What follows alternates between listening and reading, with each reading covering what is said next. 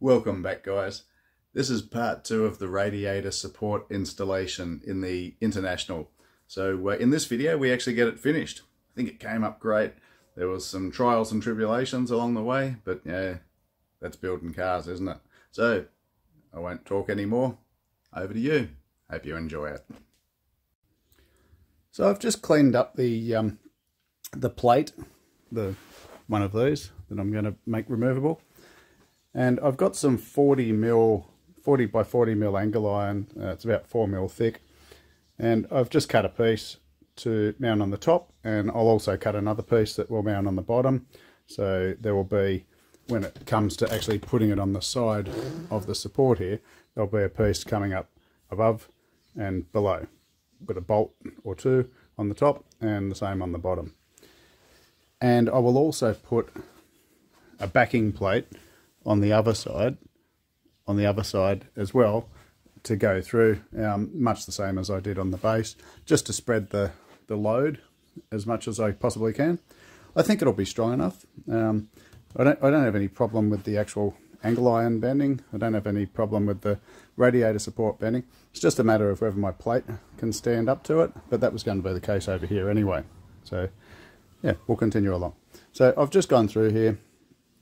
I've chamfered, so ground off some of the metal off the plate here and the corner of the angle iron, because I want to get a bead of weld down there, and then I need to grind it flat. And I need to grind it flat so that it sits flush up against the edge of the radiator support.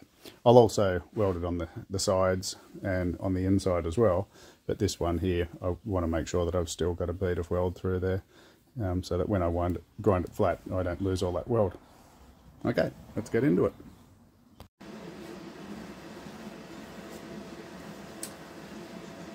I've already put 3 tack welds on there, checked out the heat. That seems to be sinking nicely down into that chamfer that I've put there.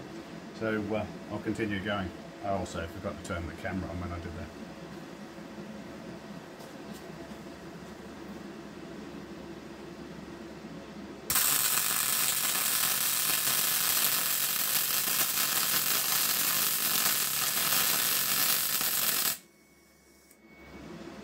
Looks good.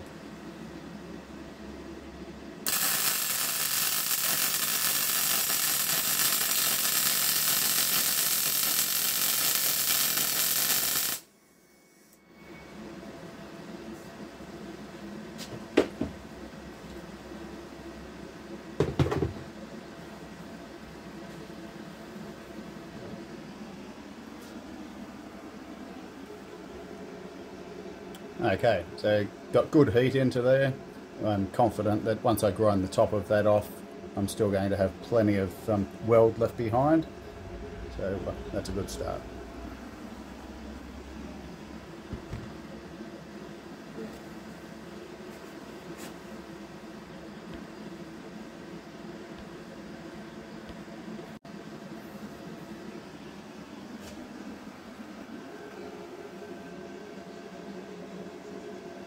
That's ground up nice and flat. Now I can move along to the other edges.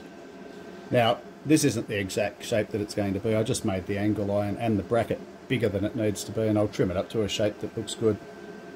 But this is where we're starting.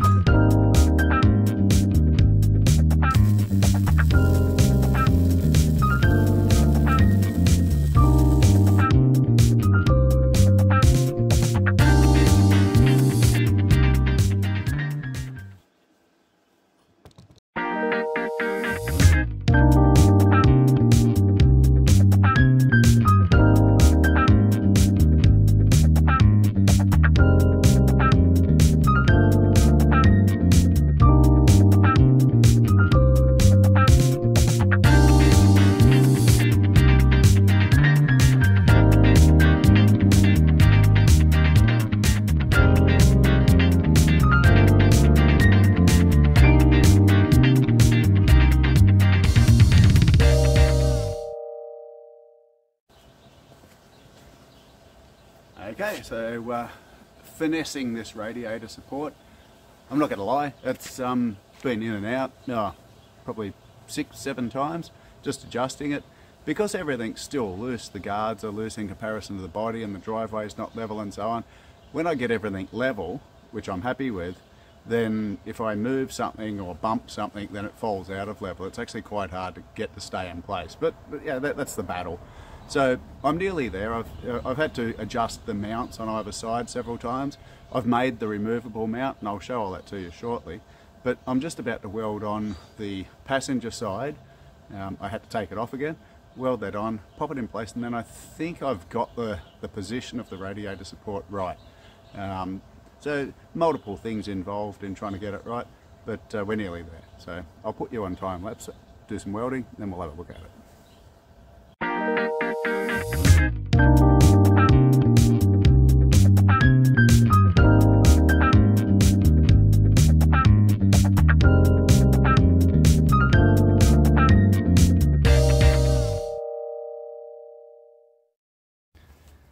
So what you just saw me doing was welding this on. This metal on this radiator support has some sort of contaminant on it. Even when I grind it back, it just pops and splatters and farts. It's crazy. I've had that issue with this whole thing. I'm second guessing myself as to whether I should have used this actual radiator support and just fabricated something new, but hey, that's what I've got now. Anyway, I mentioned earlier that I was making a removable mount, so I've got that one, which is welded on. This one's removable, so it's still stinking hot from the welding, but this one bolts on to there, like that. So through those holes, and I've got captive nuts on the back there, and that plate that the captive nuts are on, where is it, is longer than it needs to be, just to help spread the load a bit as well. And then I've got this, and this was the original steel plate, then a couple of pieces of angle iron, and then, truth be told, that spacer just there is because I mismeasured, so I've actually had to space it out a little bit further again. So that gives me a little bit of movement across this way. So that was a miscalculation. Oh, that's hot. So that bolts on there. That sits on the mount. That sits on the mount. That sits underneath the grill to hold it in place. So this is looking really ugly, and I will not be surprised if I actually refabricate this thing, but we'll see. So I'm just going to sit in place, make sure this mount's in the right place, and if it is, then I'm going to put some reinforcing gussets in it. Then it's going to be called a day on this particular item, because it's absolutely driving me crazy, to be honest.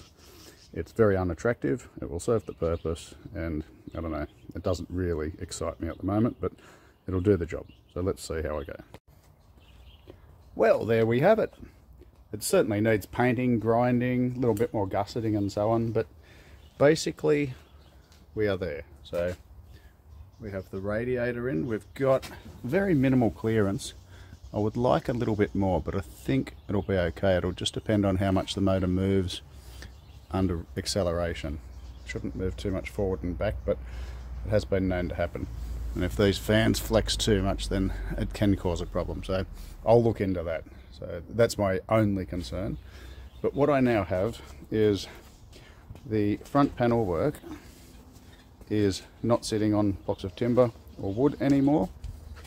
It is sitting on that mount down there, which is very, very strong. I have a feeling I've got those rubber mounts in upside down, but it doesn't matter, they're the same size, top and bottom. And I also have this one over here. Again, I'll put some gusseting on that, but I'm happy with it otherwise. We have the radiator mounted to captive nuts, so it's all okay. And then down the bottom here, I've only got 2 of the bolts in at the moment, but down the bottom, those little plates, I actually cut that plate in half because I was finding it hard to get all 4 bolts lined up at the same time. It made it easier to maneuver with 2 separate plates there. So that's where the radiator support bolts to the grill area. The hoses that were on this must have been standard, I think, even though it had a non-standard radiator in it originally, because they all seem to line up pretty well. These parts here, off the International, I'm not sure exactly how this all mounted. I think it must have gone back a bit further or something. I'm not really sure, but I don't need these parts, these wings up the top. I'm going to cut those off, and I'm not convinced that this bar's not going to be in the way of my grill. So if it is, what I'm going to do is remove the tops here, and I'll just run a reinforcing bar from one side of the radiator, so from here somewhere, just about where the blue tape is, there, across to here, and I'll weld it from one side to the other to make it so that my radiator support doesn't change size and shape when it through a twist. It'll also make it a lot stronger. So I think that is going to happen. I'll use some 25 by 25 mil box section. Why? Because that's what I've got. And weld it from one side to the other. Cut the tops of these wings off. I think it'll clean it up, look a bit neater as well. But I think I'm all good. Pretty sure I'm all good. My radiator is higher than everything else. I think, yep. This hose, I'll just have to make sure this hose doesn't lift up higher than the radiator, because it could create an air pocket, but that shouldn't be a drama. The bottom hose I won't bother showing you, it fits. So there's tools and mess everywhere. It has been an effort, I'm not going to lie, it's been an effort. I will make a shroud to put around the fan, between the radiator and the fan, just to ensure that get maximum cooling effect. And as I said, the only concern I have is how close the radiator is to the fan, and we'll see.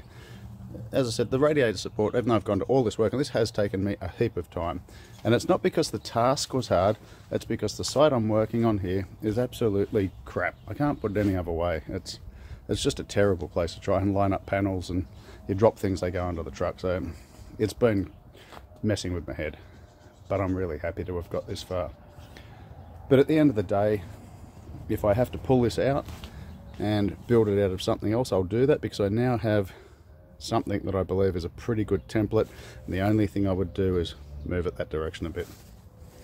So other than painting it and all that sort of stuff, then that's done, but we'll show you that later. So I decided I'd just go ahead and do this. This is 40 mil square hollow section, 40 by 40. Obviously it's 40 by 40 because it's square.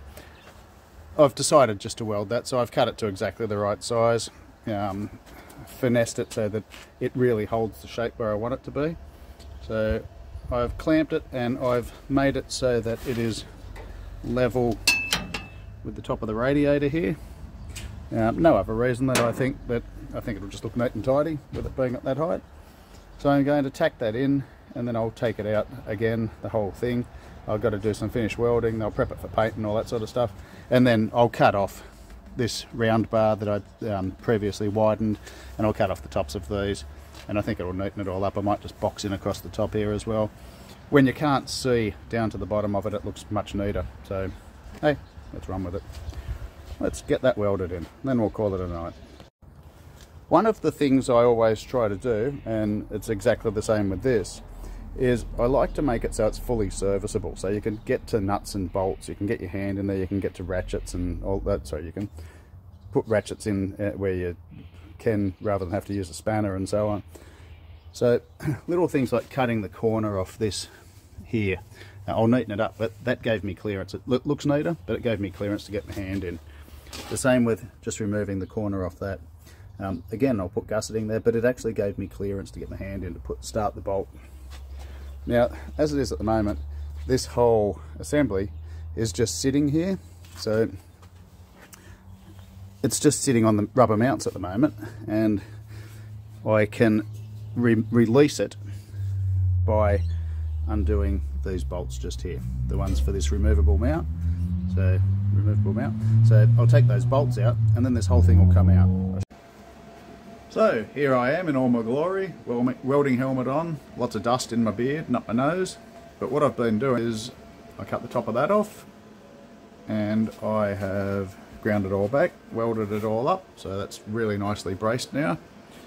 And I've just been giving everything a little bit more of a clean up. I've said it before, but the metal from this radiator support is contaminated with something. It is horrible to weld. But anyway, I have put a gusset in on this. just some more umbrella stand.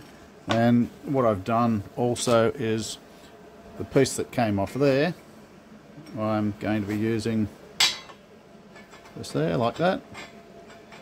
So I just cleaned it up. I'm just leaving it in a few mil from the edge so I can put a bead along there. So it'll all be nicely gusseted through there.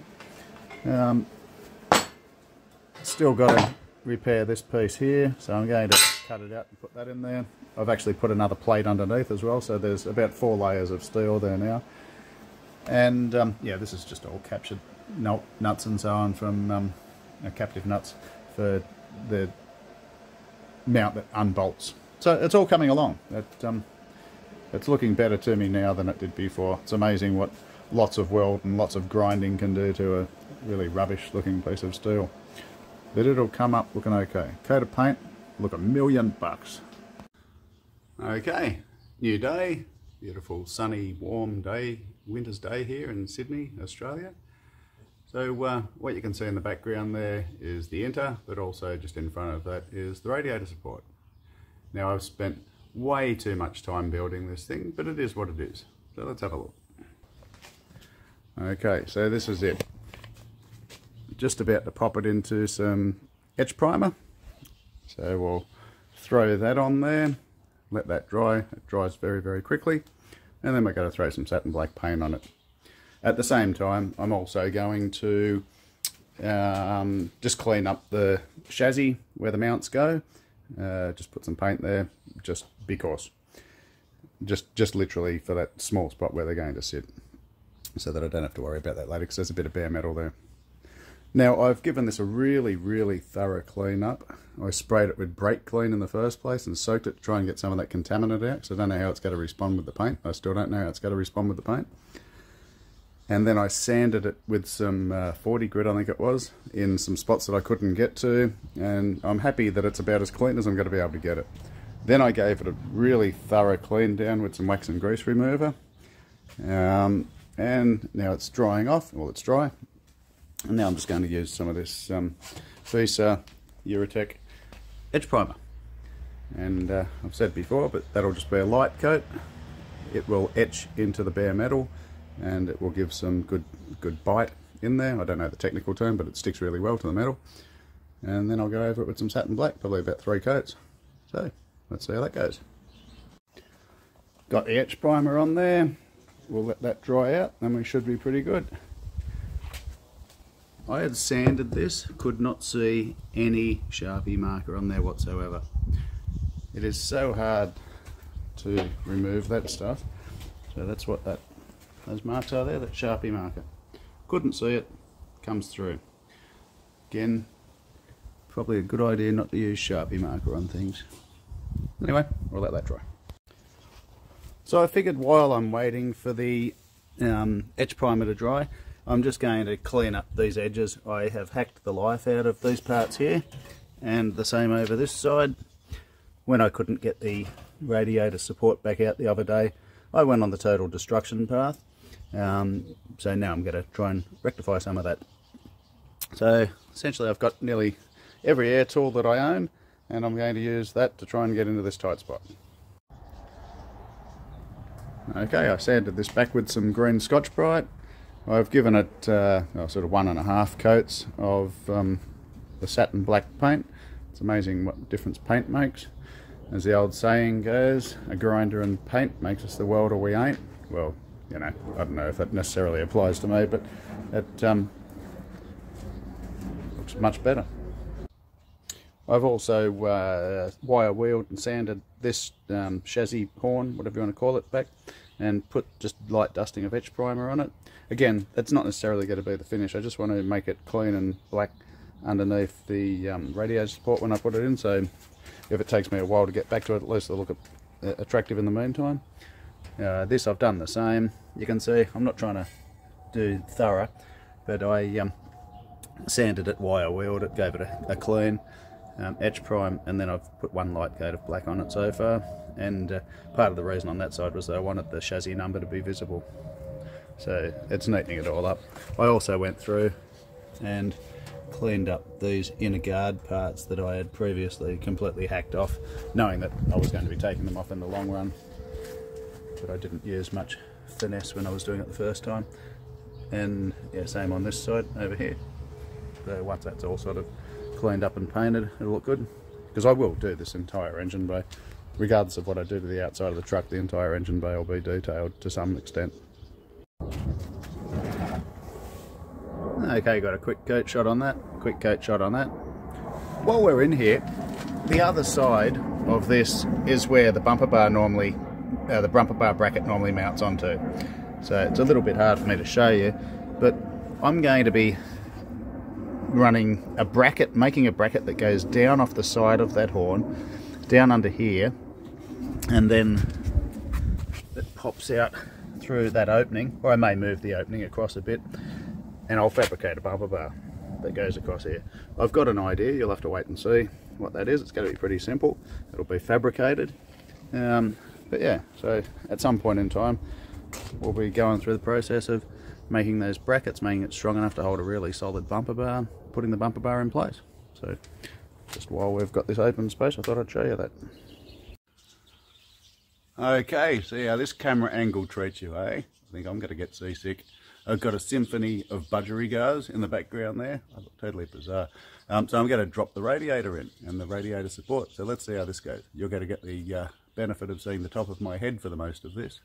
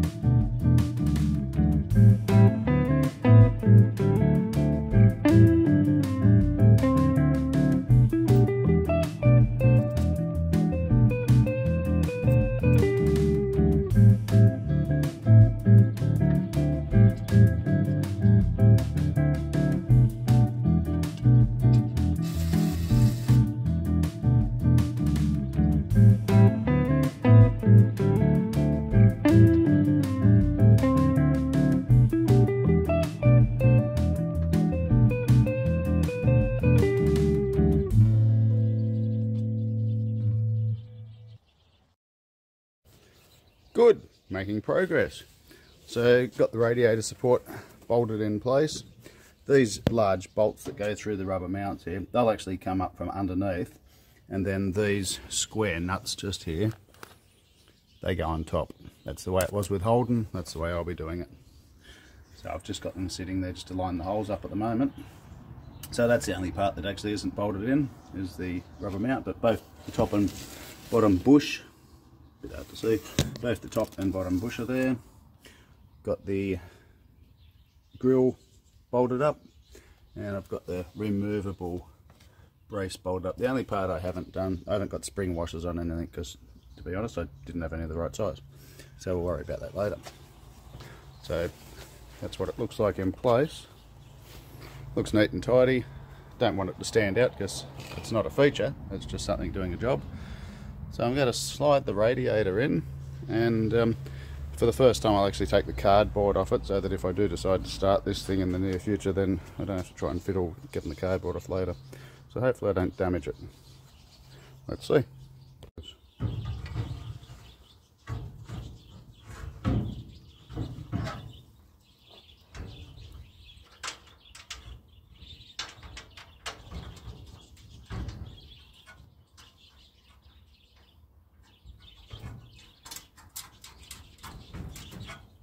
One.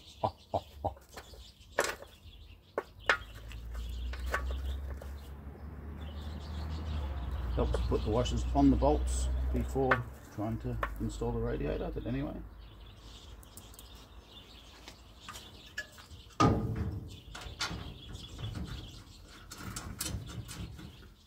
Look, Mum, no hands.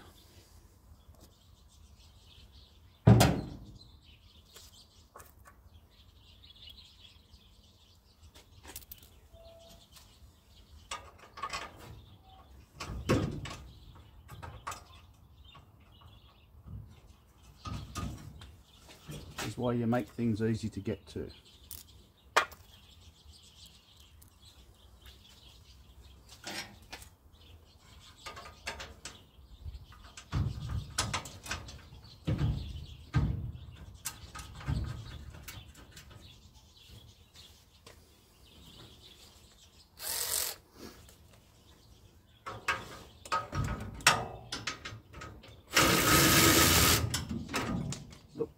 Socket.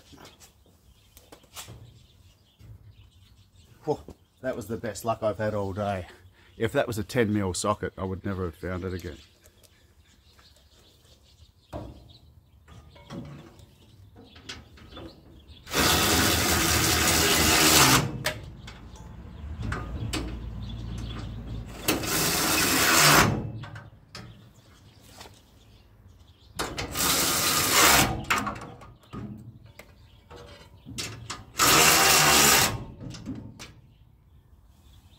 And as simple as that, after 3.5 months of fabrication, not really, it's bolted in. So we have one radiator in a radiator support, which is holding up the mud guards and the front panels. Just need to connect the hoses and stuff, and it's good. And looking at that, I don't know what I was worrying about. I've got heaps of clearance between the radiator and the fan.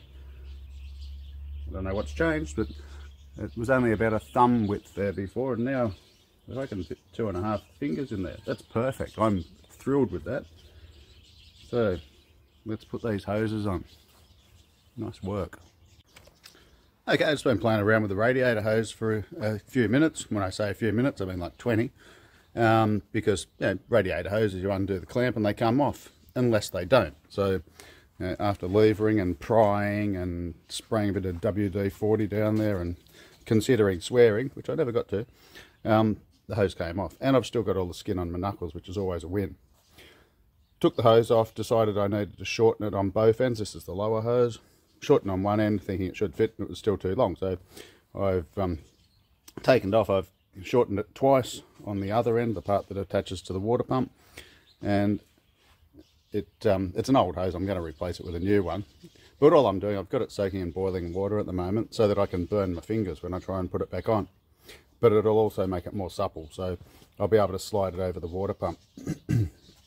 I'm not really here to explain to you about putting a hose on a water pump. What I'm actually just doing this little bit for is never be put off by the fact that you think you're going to just do a quick job and it ends up being a long job. Because something I've come to realise is when you're building cars, when you're working on cars, there's no such thing as a quick job. Replacing a headlight globe sounds like a 2-minute job. Then when you can't get it in and when the clip breaks or whatever, you know, half an hour later, it wasn't a quick job. Never be surprised that a quick job turns out to be less than a quick job. Don't be put off by it.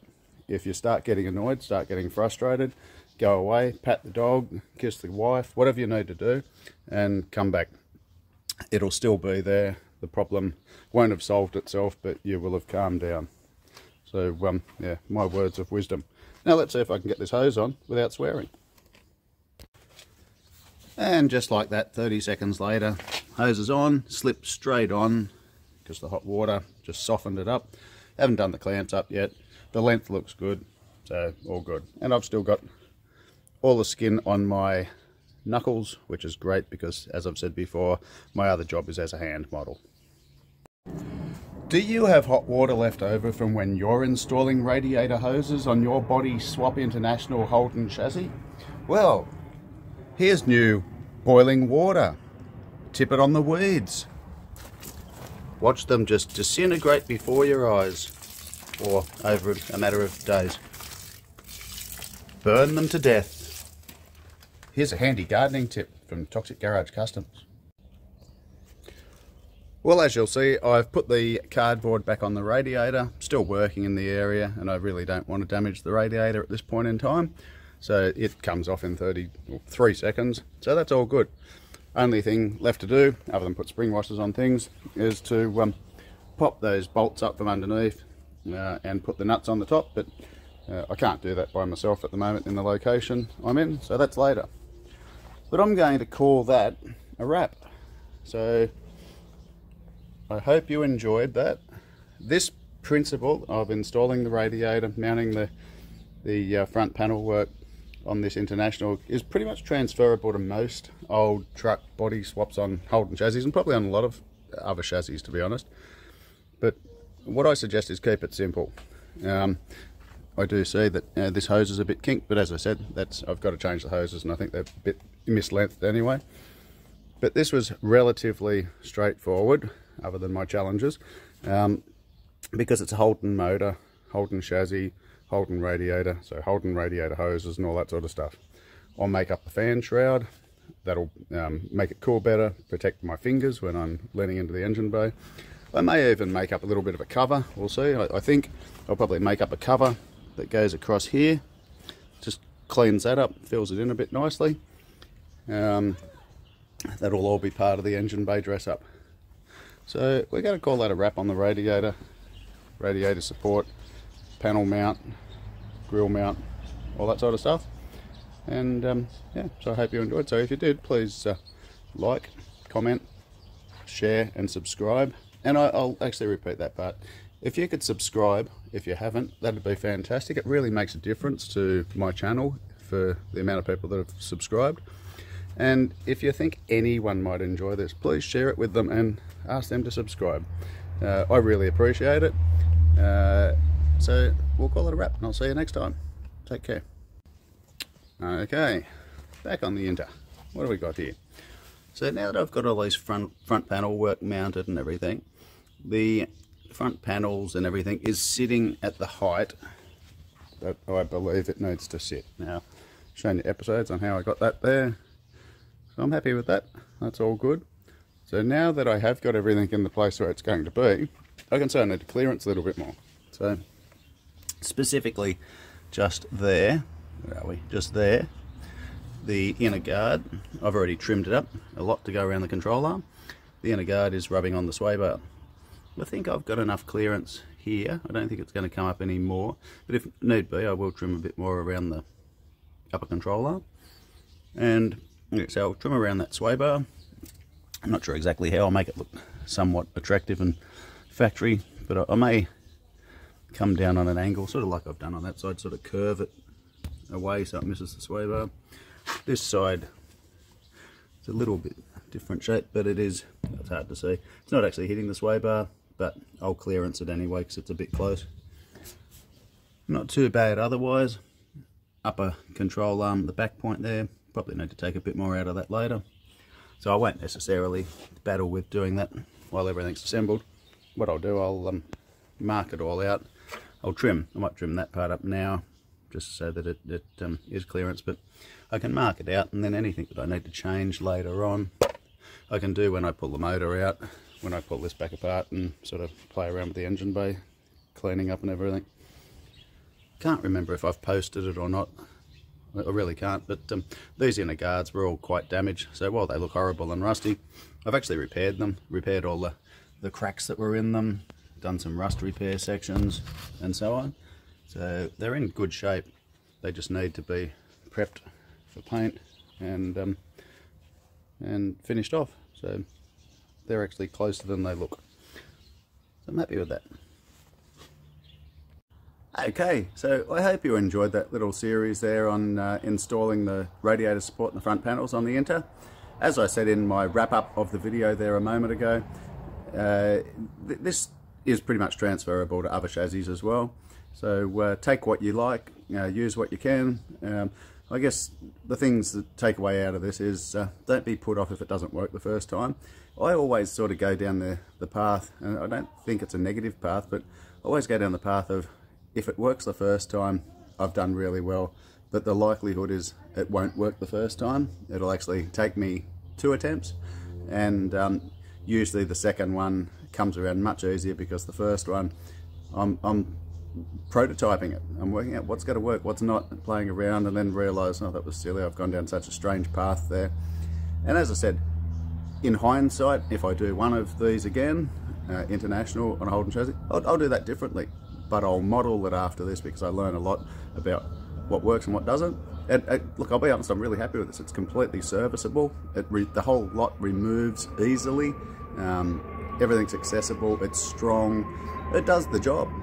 But it took me way too long to work out. But I guess, again, that's prototyping, isn't it? I guess if you're building 20 of them, the first one, the time just gets absorbed. But when you're just building one-offs, which most of mine are, then every little thing takes longer. Anyway, enjoy it. Stay tuned for the next video. I don't know what it is. Hopefully it's interesting to you. So I'll see you then. Take care.